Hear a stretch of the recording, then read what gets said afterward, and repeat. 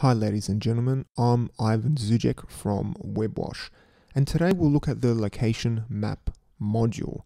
If you want to learn more about Drupal, check out our website at webwash.net or follow us on Twitter at webwashnet. The location map module is a simple yet powerful module. It does one thing and one thing only. The module allows site builders to display a map and location on a website. Here's an example. Your client comes to you and asks, we need an About Us page that displays a map of where our office is located, and we also want the ability to change the map ourselves. In this situation, location map is the best solution.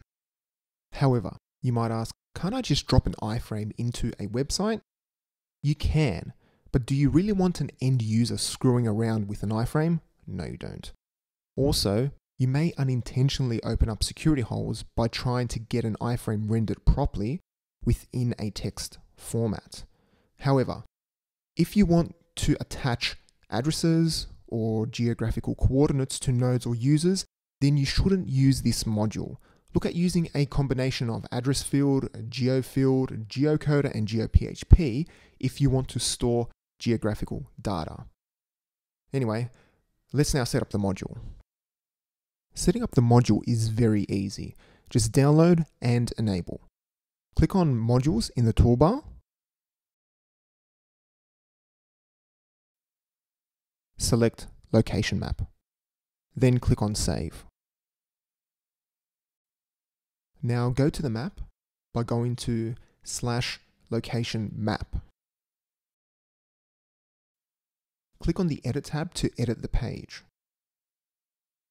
The most important fields are title and address.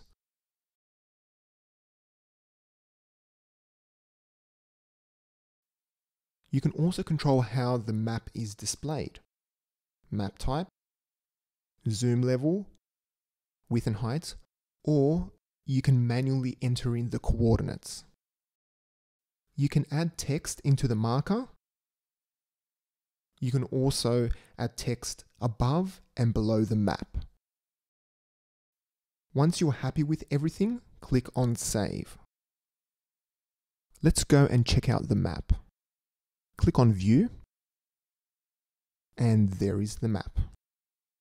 If you are not happy with the location of the marker, simply drag the marker into the right location. Click on Save New Location and Zoom Level when you're done.